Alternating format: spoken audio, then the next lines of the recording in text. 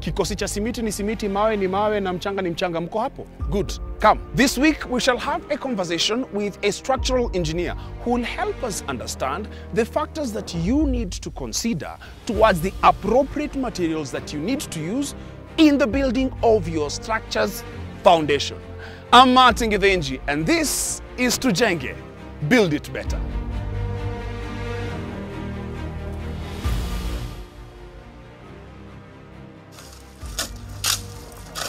They say a solid rock can build a foundation.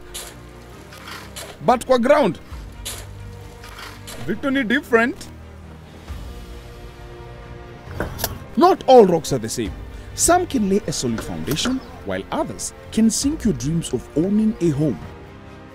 So, which materials are the most appropriate to use while building the foundation? Yes, just the foundation of a house. That's a footing, and this is steel. I met with Benjamin Nyawade, a structural engineer who is well versed on what to do or not to do in the step-by-stone process of building your foundation.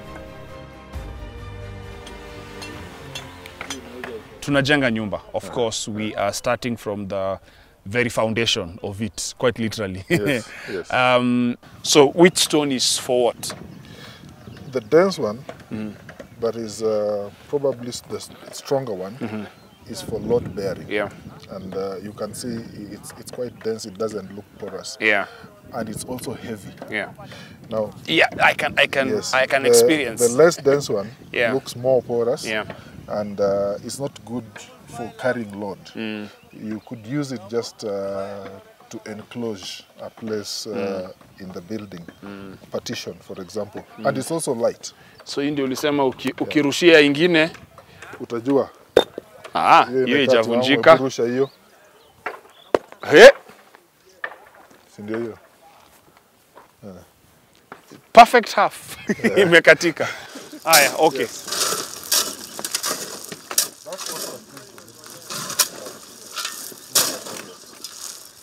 On this site, materials being used are concrete. Concrete basically is a mixture of different components. There is the coarse aggregate, which is commonly known as ballast. Then there is sand, there is cement, and they're all mixed in certain ratios and mixed with water, mixed thoroughly, and then placed in position, compacted, and allowed to set. Okay.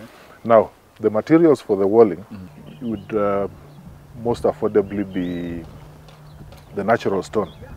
What you hear being called Ndarugo or Ruai or Ngong. Mbona zinaitwa hivyo? That's the location where the quarry is. Aha. Yes. Do the different stones have different properties? Yes, because it dates quite back, but it's how long the rock has been there and how dense it has become over time. Okay. Yeah. So you'll find a stone that is much older will be stronger and denser and more dense. Yeah. Yeah. Kwa nini tutumie mawe na bado tu connect hizo mawe na simiti? Mbona tusijenge na simiti tu yote ama tutumie mawe peke yake? Kwa sababu simiti ni expensive. Yes. Hata ukitumia mchanga peke yake it's very expensive. So mawe you take advantage of ile nguvu iko nayo, the natural strength. So they only use mortar, which is a mixture of sand, cement, some water, to joint them, to stick them together, so that they don't fall over from where you've laid them. Okay. So that's the whole principle of using the masonry wall. You save a lot in terms of cost. Yeah, yes. So cement, at least hiyo tunajua, is processed in factories. Yes. And hiyo utaenda kuokota mahali. Yes. Haya, and then we have the gravel. Yeah, so this is obtained from the quarries, where they have installed crushers. So they crush and they get sizes that are different. So this is sieved, this is passed through sieves. Chungi ina vibrate. So the small sizes zinapita, the large hivyo. So hizi pia kabla zimixiwe wanachunga tena ama saa hii hapa? hapa Ikisha kuja hapa, Ni kutoa tu hii nyasi hii na uchafu. miti It needs to be washed, yes. Hii soil iko nayo sio mzuri. It needs to be washed first kabla ichanganywe. So this is the coarse aggregate. You can see it has large particles. Yeah. Yeah. Hii ni kama hata 6 mm. Inaenda mpaka 3/4 inch. This is coarse aggregate. Okay. As I was growing up, mi nilizoea kuona changarawe, sand, Yes. ni ya red. Wapi? Isiolo. Isiolo, okay. I grew up in Isiolo. So, of late, I realized I'm seeing less of that sand. Changa siku hizi almost inakaribia simiti. Almost inafanana na simiti. Mpaka nashindwa, ai, kwani mtu ako daring aje ana mix mchanga na simiti alafu anaiacha tu nje. Kuna places ambazo ziko na naturally occurring sand. You can see it almost everywhere. As you walk, you are walking on sand. But not all places are blessed like that.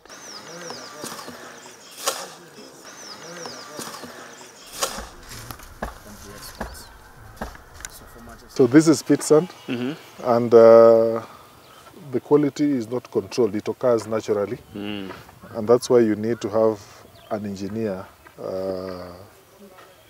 to help you check whether it's the right quality. A pit may have good quality sand this season, and then after it has been mined for, say, about 3 months, it changes.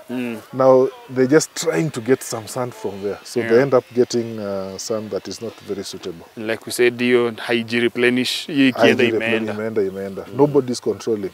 Unlike at the quarry where you can go and buy quarry sand, the sizing is controlled. Everything about it is controlled, so you get consistent results.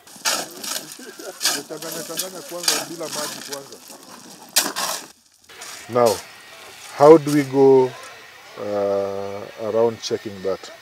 In a construction site, when materials are brought, they have to be checked. First, visually. If there is doubt, take a sample, go to the lab, check it. If it's not suitable, you stop getting it from that source. Yes. Because now the quality has deteriorated. Yeah. Because even from the same source, 2 months later, 3 months later, things could be different. You don't know. Maybe they got a big order, and while you are taking your 3 lorries, somebody has taken 50 lorries. 150 lorries. And so next time you go there, but I just took it the other day. No, somebody else has mined the good one. The quality is different. Yeah. Okay.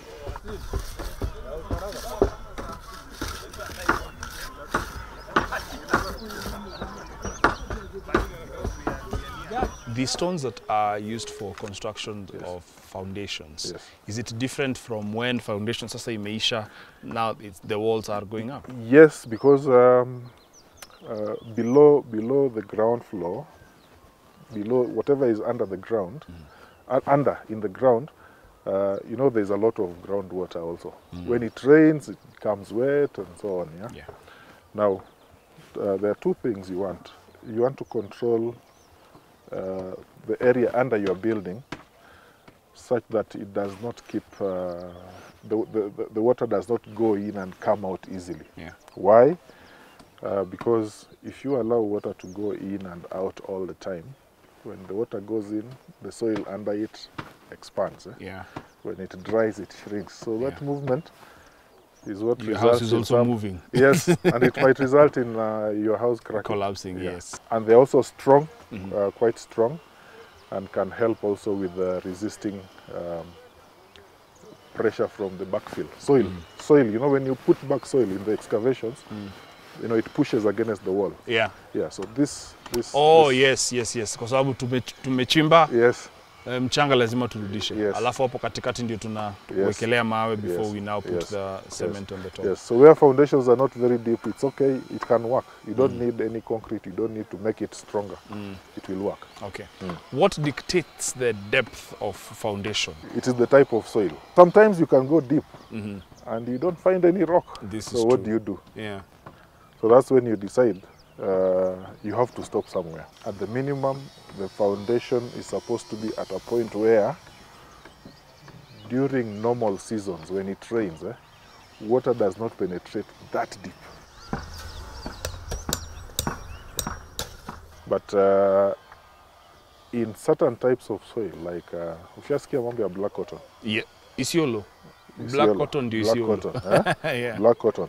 Hiyo inasumbua sana kwa sababu hiyo ikinyonya maji it swells extraordinarily. Yes, Yeah. too much. Yeah. And that is why anywhere mali kuna black cotton, the first thing that comes to mind is hii kitu tutoe yote. You will tend to Go a bit go very deep. Not all along the perimeter. You can choose to only take the pillars down to the farm ground, to the farm layers, Yeah. just the pillars. Then this wall that forms the perimeter, it can be started maybe slightly. Oh yeah, because I've actually seen that sometimes where kwa mahali imechimbwa, na kuna mahali kuna katikati deep kuna kabisa. shimo imeenda zaidi. Bas, hiyo ni ya Yes. pillar. Columns.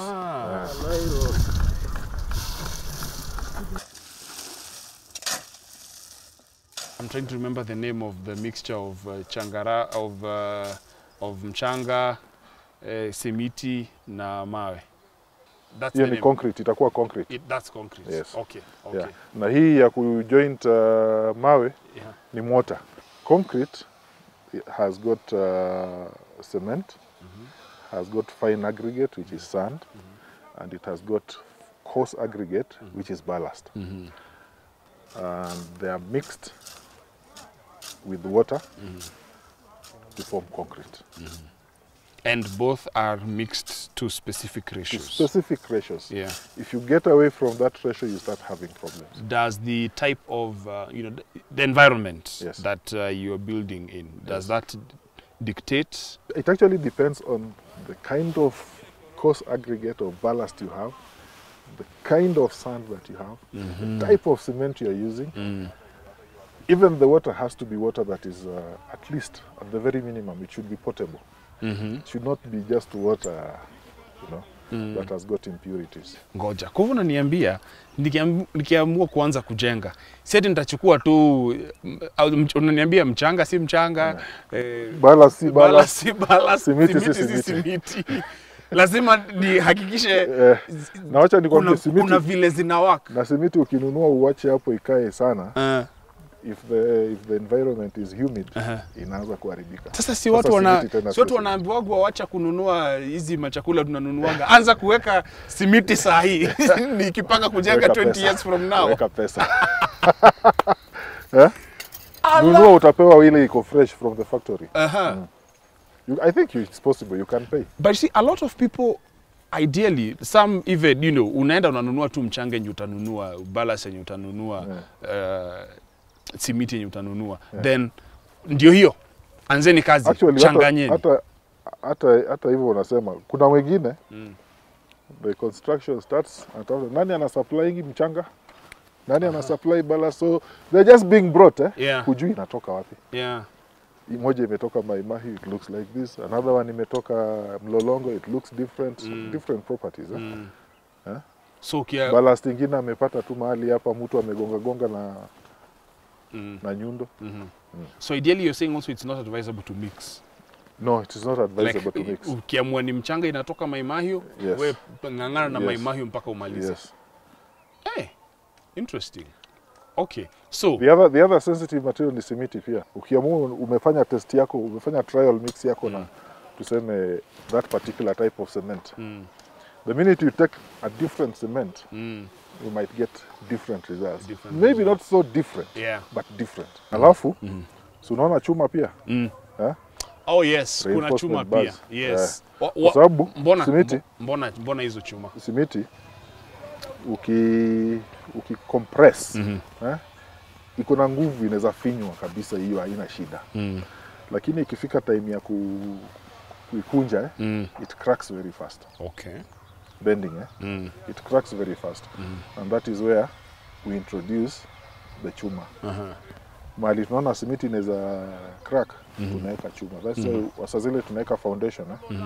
Utaona kabla wamwagilie kokoto, kuna chuma. Kuna chuma kwanza ukuwa imelala huko chini. Na si chuma ni chuma, lazima ijulikane ni ya kiasi gani. Kuna thickness fulani inahitajika. Yes. Aha. Depending on ile weight ya nyumba inabeba. Aha.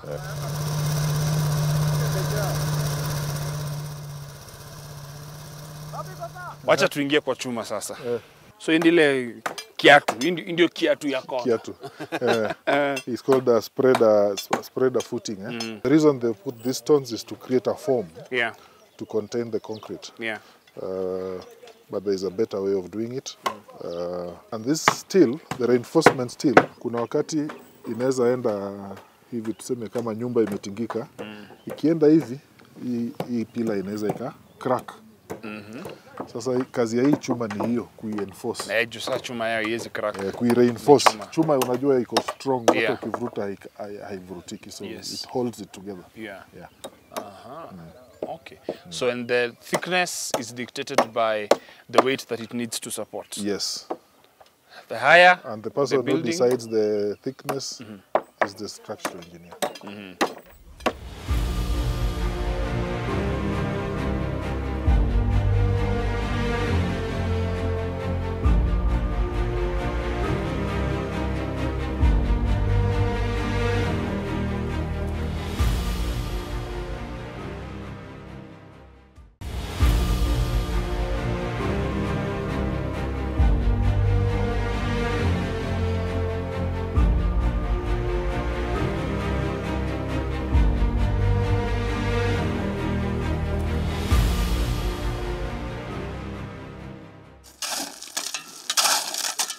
Clearly mchanga si mchanga, mawe si mawe, simiti si simiti.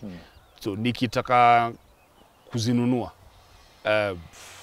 ninasaidikaje? Kwa sababu clearly I also want to know what exactly I'm buying and you know in what ratios or proportions to have them mixed. There are those people who know what good sand is. They know what good ballast is. They know what good cement is. Are we saying those are engineers, those are engineers or those are engineers contractors? or competent very competent technicians. But I'd advise, if you have an engineer on the job, let him have the final say. Juu mtu anasema hii 3 bedroom ninatafuta engineer nini? Engineer anafaa kwenda kujenga apartments. Akishafika huko hata ingine haifiki huko at 3rd floor ndio ianza ile kuleta shida. Hapa tu unakoroga ya kwanza unaona. Now you need to go back and correct what you have already done. How do you correct the foundation? Kuna nyumba nimeingia ambapo maji ilianza kusip kwa ukuta. Yani all the walls, yani either it is living room or bedroom. Kuna maji imeingia kutoka chini. Hapa chini hapa kwa haka base. Kwa wall hapa. Umeona sasa rangi imeanzia kuchipuka. Na si chache, nyumba ziko nyingi ziko hivyo. Why? It is not waterproofed. You need to keep the water out. We said, true. You need to keep the water out. If the water finds its way into the building, that is what will happen. Your paintwork will peel, it will look unsightly, itanuka. Hapo sana. Maji ya nje kama ni mingi, utakutana na maji ndani. Kuna nyumba unasikia it's always stuffy. Zitabanduka. Stuffy always, whether kumekauka ama kumenyesha, the room is always stuffy. Pia dirisha ziko chache, but if there is enough ventilation, na bado iko stuffy, hiyo. So you're saying there is value in having an engineer on my site, hata kama ni my 1 bedroom house? Sure. Chances hata kama ni hiyo, si unasema iko tu, maybe hata atakusaidia tu free. Don't fear, just talk. I am going to take you for your word. You've said that on national TV. Wewe nitakukujia. Hawezi kataa kuadvise.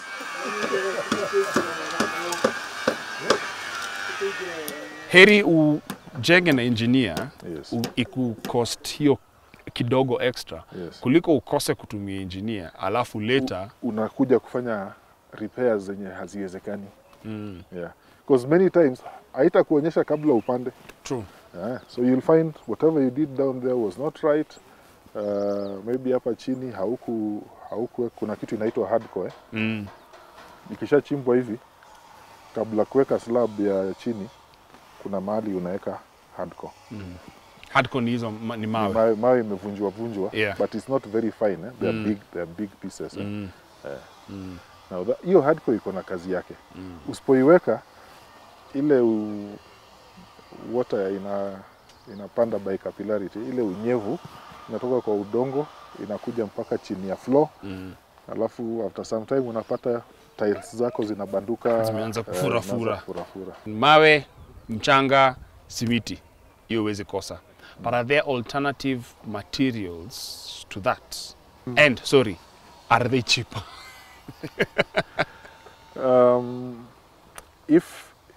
If you don't have to go into the ground, then there are many other alternatives. And at what point wouldn't you need to go into the ground? Say already uko na yard, or you just want to put up something, you know, something very light, yeah. So you just need, you know, you can do some pillars, even in timber or steel. Okay. Alafu unaweza ekelea hata container or some other light structure, yeah? Oh yes, Some other light structure. Kuna manyumba nimeona zinajengwa na hizo containers. But now those ones don't stay for a long time. The soil has some chemicals in it. It has water, so it's corrosive. So if you just put steel, it will corrode. Yeah. If you put timber without properly treating it, itakulwa na mchwa. Yeah? Or if you allow, if it is not well sealed, na maji ianze kuingia ndani itaoza. Unaona? But concrete gives you the best. It's the best alternative kwa sababu it's a bit resistant to this chemical attack. So those houses that we see that are built, you know, sometimes even 2 stories. Okay, Yes. at least 2 stories from these containers. Hizo zimeekelewa tu chini. Utapata ingine imewekwa tu chini, flat on the ground, wametandaza tu iko flat kaweka. Over time utapata hiyo container ya chini inatoboka. Kuna hizi buildings ambazo they're semi permanent, ambapo unapata ni foundation alafu mawe imepanda hadi mahali nusu, alafu huko kwingine ni mbao inaendelea. Hata si, you know, it's not a fully stone building. So kama hiyo, Yes. foundation yake, will it need a bit less? Yes, that is lighter, and therefore the foundations don't have to be so wide. Yeah. So that's an advantage you get when you use very light materials. Umetumia mbao ama bamboo. Unajua bamboo zinatumika. Na wale hujenga nyumba ya mbao yote from juu to chini. Shida tu ni hiyo kuoza peke yake. So that's most likely watakuwa wameweka concrete Chini. on the ground. Yeah. Alafu sasa mbao ikaanzia mahali ikipanda. So nimekusikiza, nimesema sawa, lazima nitumie engineer kwa site yangu. Yes. Alafu mimi niko pale Thika, Yes. na ninataka kujenga nyumba yangu. Lakini engineer amekuja na niambia hapa, naona the best mawe kuchukua ni ya kutoka Ngong, na mchanga ni ya kutoka Mai Mahiu. Na ninajua kuna Ndarugu hapa. Bana. So reason ya hiyo decision, Okay. is the problem the environment, is the problem the engineer? What would the problem be? No, it's not a problem. You use what is Closest to you. It's Yes. easily available. Yeah. So kama ni hiyo ya Ndarugu unataka, what the engineer will do, will just check and see, now, this one that is available, what capacity does it have? Naona? Then from there, he'll modify his design to accommodate, you know, the material that is available. And Yes. you pray to God you get you don't get a quack calling himself a professional. Now there's a way of telling whether you are dealing with a quack or not. Yes. If you go to the website of the Engineers Board of Kenya, you'll find a list. Just type in the guy's name and say, where is it? If it doesn't turn up, you know it's not, yeah. Sana sana saa zile kuna fundi anakuja na kuambia, you don't need an engineer, wacha kuharibu pesa. Unaona ile nyumba, si ndio tuliweka chuma? Yeah. Unaona ile, si ndio tuliweka? Hajui hizo chuma ziliamuliwa aje ndio zikae hivyo. Cause So you- sio yeye alidecide No, hizo he did chuma not. zinatumiwa. He did not decide which ones to use. But now in his mind he says, see ni kama ile tu. But perhaps it is not, because here utapata wewe between pillars you have got wider spaces. Yeah. So if you start applying what they did in a different site, atamaliza siku ile ya kutoa formwork, unaona slab imekaa hivi. Ama saa zile umepanda pale, unakuja kuangalia vile kazi yako inaendelea, ukitembea unasikia kama magoti, the slab is swinging, Yeah. Unasikia magoti inakuwa soft kidogo, unajua hapa kuna shida. Yeah. So, there you have it. Not all materials are appropriate for your foundation. Use a professional, such as an engineer, to determine what works best for the type of house you want to build, where you want to build, and most important, how it affects your finances. My name is Martin Githinji. This is Tujenge, and that's how you build your foundation better.